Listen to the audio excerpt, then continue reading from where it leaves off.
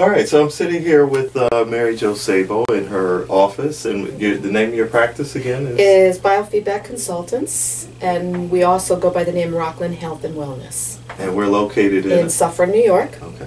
Rockland County. Okay. So, and how long have we known each other? Oh gosh, Harry. I think we met in 1991. When did you first start with Adam? 85. Okay, so I think it was 1991. Marty Woodkey gave the first neurofeedback. That was the first neurofeedback workshop you and Adam Crane ran, and I was at that. And from that moment forward, we became best friends. How did you get into biofeedback in the beginning? That's an interesting question, because back in the 80s, I was doing hypnotherapy, and I would sit and talk to a person and you know, do imagery and visualization and relaxation techniques. And I purchased a box. It was a temperature trainer, and you'd put the thermometer on your finger. So I just knew a little bit about biofeedback, and I wanted to see what they were doing while I was doing this hypnotherapy. And then I used an EMG box, another very expensive $350 box in those days, battery operated, right? Right. And I think I just saw that in your office. You saw that. I keep them to remind me from where I came. And I went to work at a very large practice in Manhattan, having this in my mind, the hypnotherapy and you know, guided imagery. It was like in the 80s, just starting to get popular. Bernie Siegel, Love Medicine and Miracles. His book had just come out. And I was working at the Atkins Center. You remember Bob Atkins, the big diet guru? Yeah, weight loss person. And he brought in a very young man who started to do biofeedback, teaching people to do breathing and relaxation, something like I was into, and I was kind of doing it, but not doing it in a large setting. And I saw this incredible change in people that could change, especially like cancer patients, who could raise their skin temperature maybe from 68 to 74. Doesn't sound like a lot, but that was very empowering for these people. So I kind of got into it that way, and then when I saw the technology go from battery to computer, it just excited me so much. I got so excited, and I heard Marty Woodkey talk at your meeting, and I was completely 1,000% sold. It was like, oh my gosh. And I can remember buying my first unit from you, and you came very patiently. You've always been patient with me. Thank you very much for that, Harry. It's all the biofeedback. I know, it's all the biofeedback. And you came into the office, and I think we videoed you with those old-fashioned video cameras, right? It was 1990s, early 90s. And when you left, I remember saying to my husband, who was with me at the time, where's the on button? We couldn't find the on button. I called you. And from that point forward, I think I called Harry every week asking a question, you know. And we would make the dumbest mistakes with these old DOS computers, 286 DOS computers. And I would always say to, as I started to grow and get bigger and added more people, technician level people to work with me, I remember always saying, never admit it's your mistake. Always say it's the computer's. Like if you hit in those days, if you hit the escape button twice, it would kick you out of the program. And of course, new people coming on board would always make these mistakes. Oh, these computers. And then we went to 386 DOS, and I remember when we got 486, we were smoking hot, fast computers. Couldn't tell us anything. So continuing to the early 2000s, Harry said to me, Mary Jo, you know, I think I had 7 CAT scans at a Prism, and he said, I think you should go with the newer technology. And I fought you. I was fighting. No, I love these CAT scans, but we couldn't get any more DOS computers, if you remember. So I finally gave in and went to Thought Technology,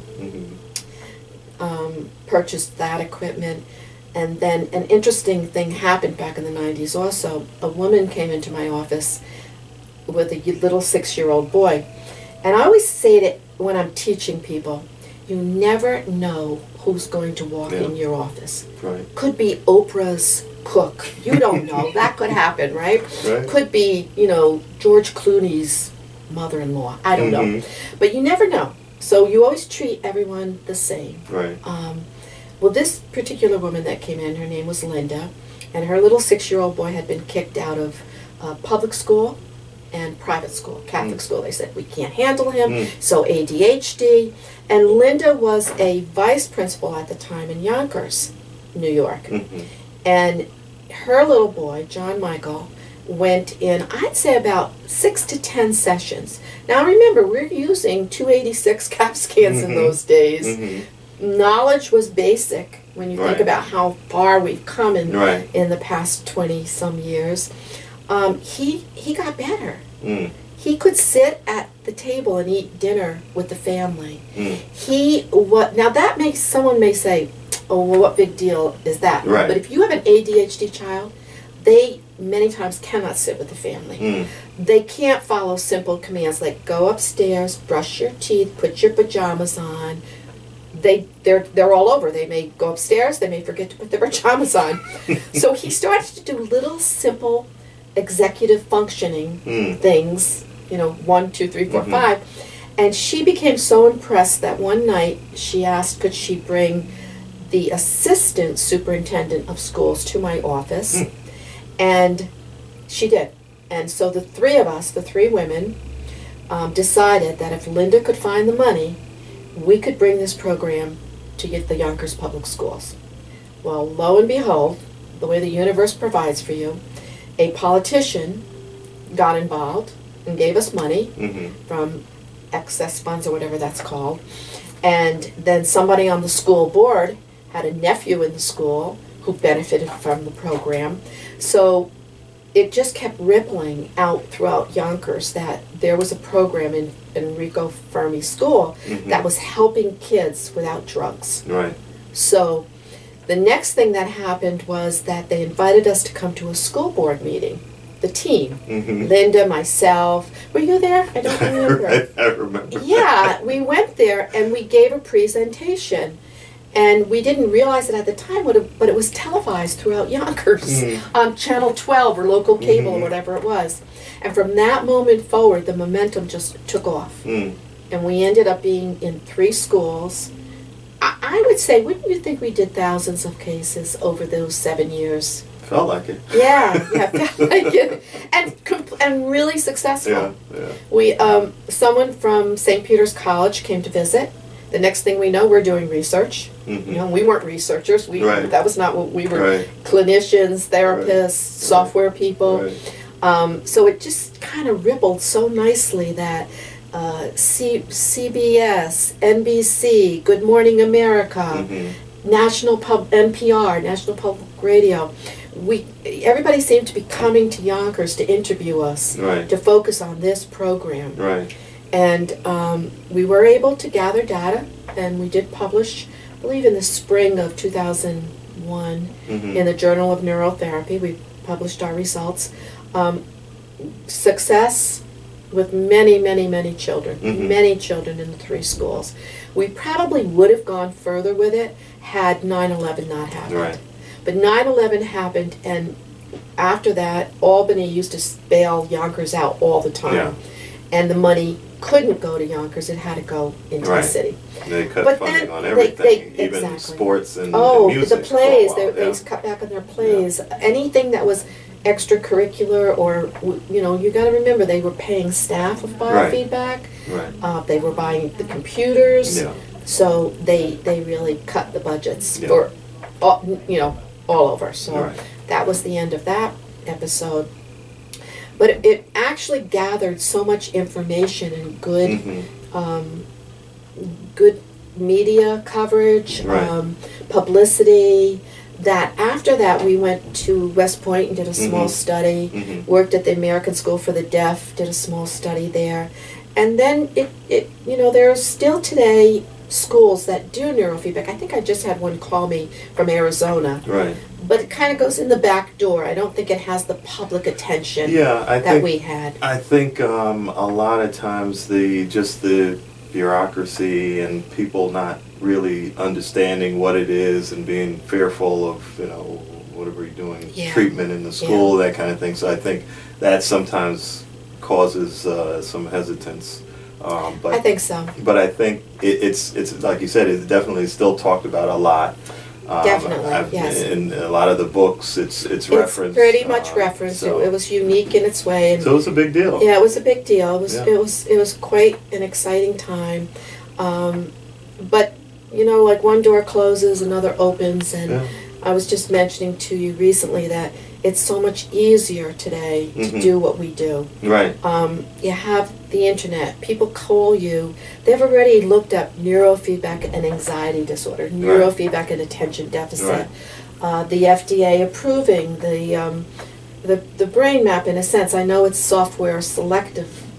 Yeah, they make it specific, but the idea is. But the idea is that what we knew, if the slow brain wave is elevated, you know, you're going to see that in an ADD, ADHD profile. Right. If you have the fast brain wave, kind of like the fight or flight response, you're going to see that in an anxiety profile. Right. And that's what I think really attracted me to this field, is that you could sit talking to someone, and you never know, you think they're relaxed, you think they're expressing things to you, but it's when you're looking at their brain waves, you can tell if they're in that nice balanced brainwave rhythm. And that's what I love about it. I love the technology, but what I really am most impressed with is the advancement. How we have, I used to say, remember when I would teach at your workshops, I felt like we were in a wagon going across the country to California. You know, we were probably in Ohio back in the 90s. You know, like we're on a train now. You know, I thought we were the decade of the brain.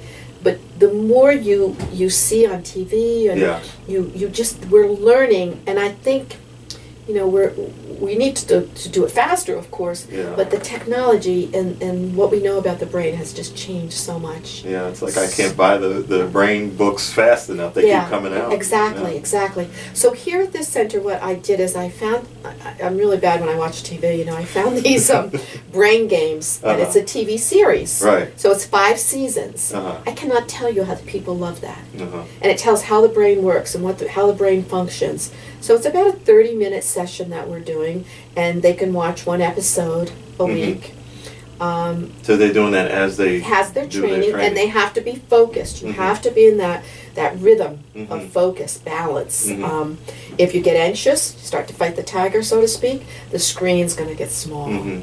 Relax, open focus. I think the best thing one little boy said to me is, Dr. Sabo, when I'm doing this, I just can't think. Well, what that means is instead of his little mind going, oh, look, I could be flying an airplane out there. Teacher, pay attention. He's in the moment, paying attention, staying focused. That's where we want our children to be.